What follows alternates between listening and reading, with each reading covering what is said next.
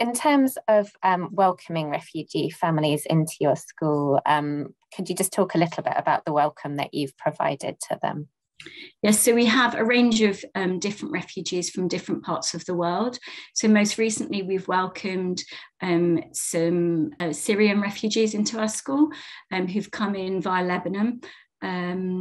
They've come with virtually nothing. So we arrange a speaker, same language speaker for them. So when they come to school and we meet them, we try to have somebody where possible who speaks the same language as them to make them feel as comfortable as possible. We meet with them to think about the journey that they've had to the point of arriving at our school, which countries they've been part of, and what their journey and their lived experience has been. We practically try to help them, so we provide uniform for those families. We find out if the children have clothes to wear out of school as well. If they don't, we put an appeal out through our hardship fund or through connections we have in our community, and we try and provide clothing and general household resources for those families. So maybe pots and pans or bedding often they need, and things like that. Amazing, thank you. And what impact would you say it's had on the kind of wider school community? I think so one of our school values is koinonia. It's about being community together. So we ensure that the other children are aware of those children's lived experience where possible, and sensitively with the families involved. And then we explain what that means for those children. I think it means that we're inclusive. It means that our school represents our community, and it also gives the children a real chance to learn what's going on out there in the world. Mm-hmm. The world comes to you, doesn't it? And is there anything that you've particularly enjoyed as a school community in terms of welcoming refugees into your community? I think everybody who's welcomed into our community brings something with them, whatever their experience is, and those experiences enrich the lives of others and help us understand our world better. So everybody joining our school and those children joining our school enriches our school community. Thank you. And have there been any challenges? Yes, there are lots of challenges. So those children arrive into our school, sometimes in year 3 or 4, potentially having never attended any educational setting before. So not even knowing what school looks like, what the routines of school looks like. The children tend not to speak any English at all. So they're completely new to English, they're completely new to routines, and the children have often experienced quite serious trauma that we can't help them process very easily because they don't have the English language to process that trauma. So it's about working with those families, finding out their physical and immediate needs, and then supporting the children to make friends, to settle, to have a same language buddy so that they can communicate and be heard where possible, a staff who speaks their language so that they can communicate and ask lots of questions. It's about explaining all of the routines to the family, the expectations, giving them what they need so they feel part of the community. I didn't mention food bank as well. We run a weekly food bank, ensuring they've got access to all the things that they can do to materially meet the needs of their children and understand the school expectations so there's no miscommunications. And then it's about helping that language development so that the children possibly a year down the line can access some play therapy and then begin to process the trauma they've experienced. And we have 2 school-based play therapists. Okay, within the school community. Within the school. That's fantastic. And are there any particular lessons that you feel you've learnt through welcoming refugee families into your school? To work closely with the parents to start with, and to get as much information about the children's lived experience as possible before they start. So loud noises, which is a very obvious one, but sometimes at school when you're doing things that you think are fun, actually pre-warning those children or anticipating things.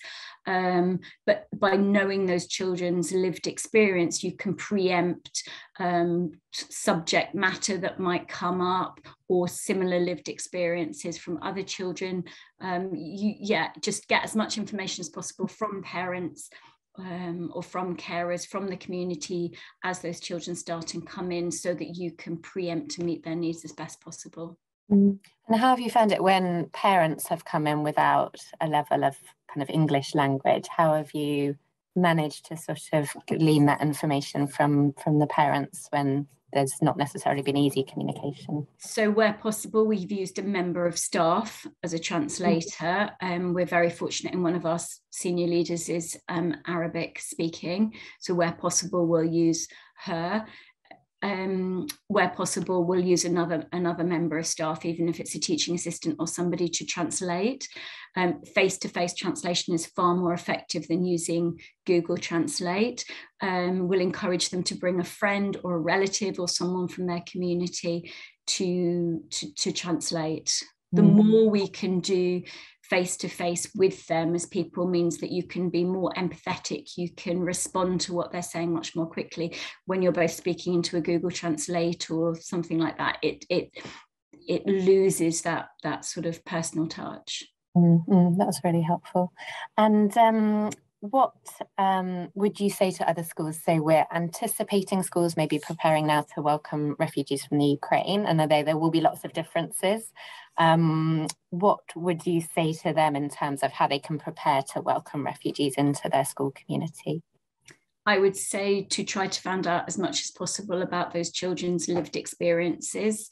So who in the family is coming, who in the family is not coming, what trauma have they experienced, what bereavements have they experienced, what have they come with, what are the circumstances in which they're living now, who are they living with, what do they practically need, how can schools help them in that way, find out about the home in which they're living in terms of space, in terms of who they're living alongside, what support those people can give them, and what the school can do then to support and help as well, to find out about their prior schooling, their prior school experience, so that you can celebrate what they've, make connections with their school, find out what they were doing at school before. Is there anything you can do that they were doing in school before to bring into the school they're doing now? So refugee children that have been to school before and do have prior schooling experience, often in maths they might be very able, and then if they've got the same script, that you can use that to give them a chance to succeed as well.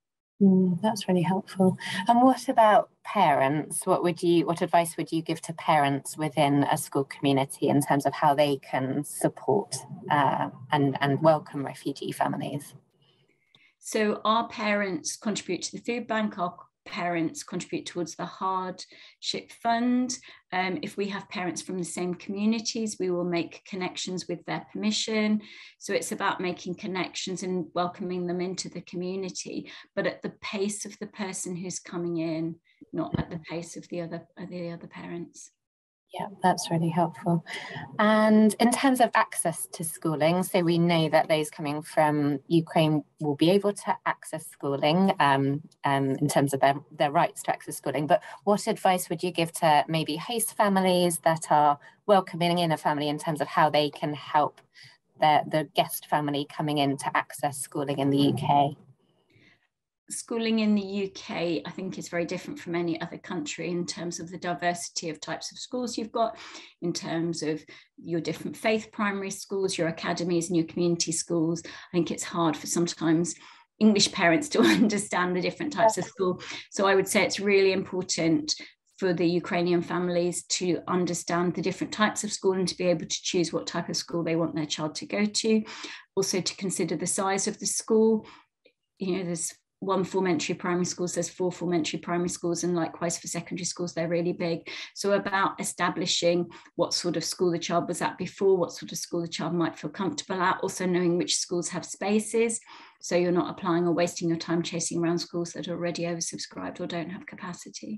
And do you think there's anything that I have missed that you think is important to mention in terms of support to families arriving? I don't know if I mentioned, but finding buddies where possible with the children who arrive who speak the same languages is a key part, so that the child can communicate and speak during the school day.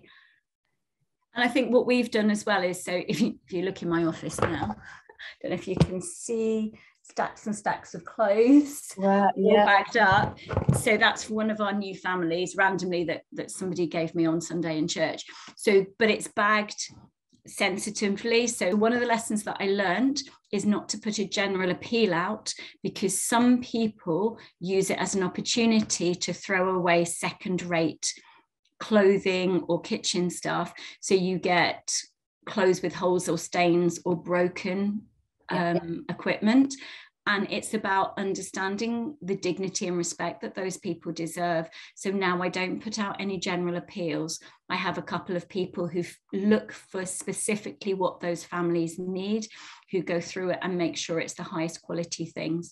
So for example, if I need clothes for an 8-year-old boy, clothes for an 8-year-old boy will come in and nothing else, and they will be high quality clothes for an 8-year-old boy. Or books, picture books might come in, or toys for a particular age child, and making sure that's the high quality and vetting it, and then asking the parent to come in and select what they want from the bags rather than just giving it to them. So I'm giving the parent the control of what they want and what they take. That's such a helpful consideration. Yeah, it was not good the first time I did it. Cushions and duvets with hole. It was just like, and I was just like, yeah, it wasn't like that. So I've learned. Well, thank you so much for answering our questions. That's a really helpful insight, and really helpful, I'm sure, for lots of families and schools preparing to welcome. Thank you.